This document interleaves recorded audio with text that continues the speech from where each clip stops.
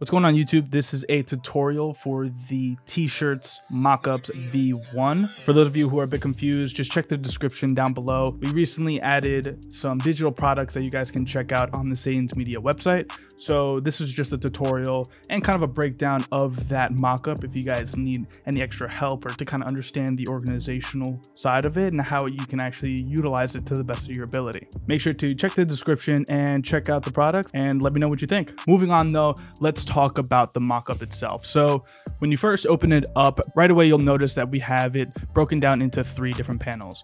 The top one, of course, is just me reiterating my thanks for actually picking up the product. Shout out to you. I appreciate you if you are currently watching along after purchasing it. Appreciate you once again. Now, aside from that, you'll notice that on the side here, we have a color code index essentially. And this is just my way of breaking down the project, trying to organize it the best that I can.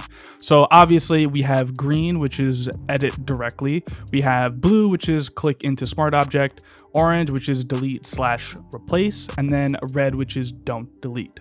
So to make a bit more sense of it, let's click into the front shirt section. And we're going to zoom in here to kind of focus in on that. Now, as you can see, those color codes you'll notice are within the actual layers. So once again, red meaning to pretty much not mess with it. If you're a bit more experienced, of course, you can always tweak it. I mean, at the end of the day, this is your own file, so you could do whatever you want with it. But if you're trying to get pretty much the same look that we currently have, the way it comes out straight once you open the file, I recommend not really changing anything that's highlighted red. So to kind of just run through everything, of course, we have labels at the top, and that's within this folder.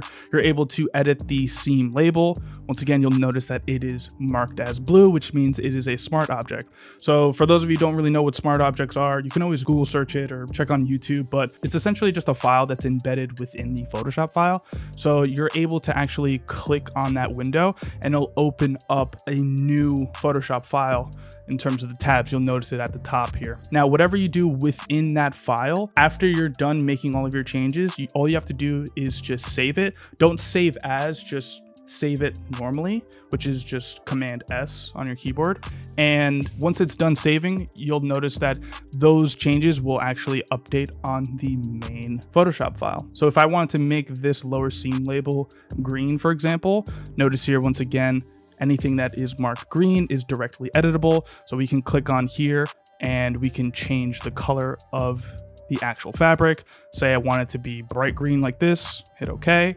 And once we save it and check back over, you'll notice at the bottom left-hand corner, the label has now been updated. So you can always just play around with it, save it, check back in, see if you like it. It takes a few different tries sometimes to kind of get what you want, but that's the great thing about smart objects. It's a great way to kind of hone in on a certain thing, and it just organizes everything essentially. So once again, within Photoshop files, you'll also see those color codes. So we talked about the green now. Obviously with orange, that is to replace or to delete. So if you have your own design, of course, you can always hide it or completely get rid of it. Either one works, obviously. The orange labeled layers are just essentially placeholders at the end of the day. So moving out of there, next we have the neck tag. So if you have your own brand that you're working with, maybe you're working for a client, they want to have custom neck labels, you can always go in and add their logo on there. Again, a lot of the same rules apply.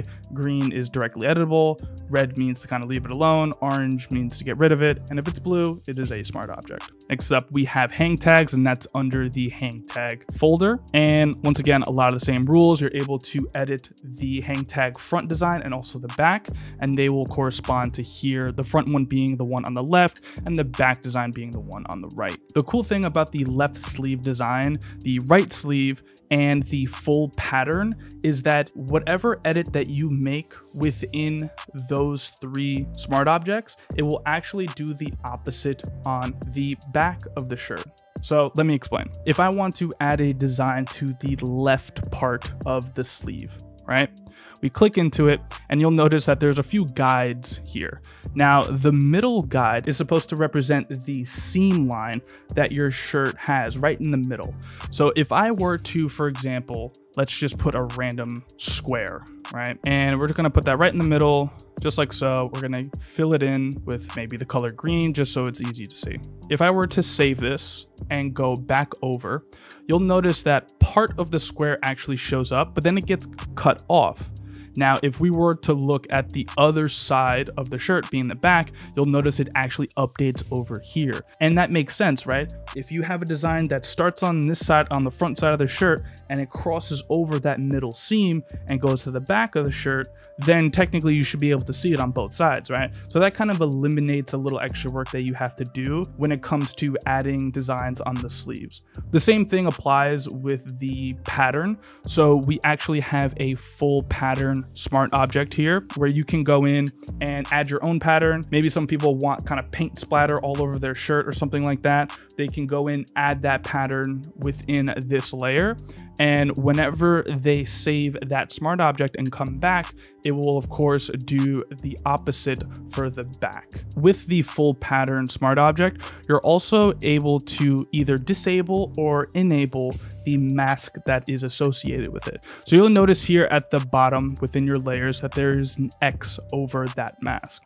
Now the reason why it's X'd out is because the pattern that I wanted is this white, black, and red pattern. And I actually wanted the inside of the shirt to also be white. But let's say you don't want the pattern to go on the inside part of the shirt next to the custom label. Well, all you have to do is click the layer and it will automatically enable the mask. That mask is essentially just erasing that pattern within that area.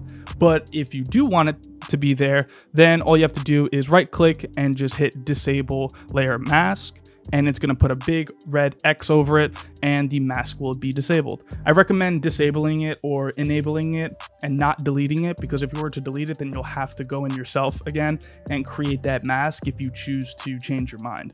So I recommend just enabling it or disabling it depending on your preference, but the option is there if you need it. Finally, of course, we have the front designs. So if we click into there, you'll notice some more guides. These guides are really just to represent mainly where the top of the neck seam line is, and then roughly where I personally felt like made the most sense for adding designs within the upper chest area. So for me, for example, this shirt that I'm currently wearing, we added this logo and we have it on the upper chest area. I felt like this made the most sense, and this is essentially a guide for you to hopefully not have to go back and forth too many times and to roughly know where to put your design. That way afterwards you can always just quickly kind of tweak it just a little bit to get it in the right spot that you want it. So that was the idea there. Finally, of course, you're able to edit the color of the shirt completely, and that again is labeled in green, so you can edit it directly. Just click on the symbol there and you'll have the hue/saturation properties window pop up, and here all you have to really do is just mess with the hue, the saturation, and the lightness to kind of get the color that you roughly want. So for example, if I want kind of a very dark like navy blue color for my shirt, well, I'll just go over to the blue section of the hue, up the saturation just a little bit, and we'll kind of play around with it. We'll up the lightness as well, and then as you can see, we're starting to kind of get in that area. Maybe I want it to be a lot more punchy and you can really see the blue, so we'll up the saturation some more, maybe darken it a little bit to kind of get that dark navy blue. And there you go. Essentially, you have a navy blue shirt. You're not able to see all of the colors, of course, because we do have a pattern that's actually covering the other layers. But if we were to hide that, you'll notice that it is indeed a navy blue shirt. So yeah, that's pretty much it on that. A lot of the same things apply to the other side as well. If we were to open the back shirt tab, you'll notice a lot of the same things. What you won't notice though is a lot of labels. The neck label isn't there, the hang tag label isn't there, and also the seam label also isn't there, but everything else is pretty much the same. You can come in here, again, I kind of labeled here that they are copies, so you can always go into these layers as well and make the adjustments that you want to make, and they'll also update on the opposite, being the front shirt. And essentially that's pretty much it.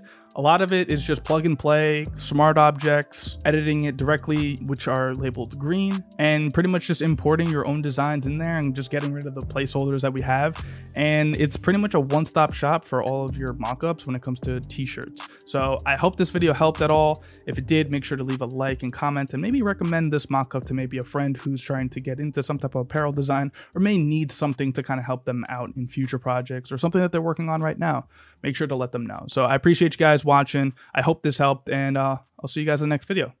Bye.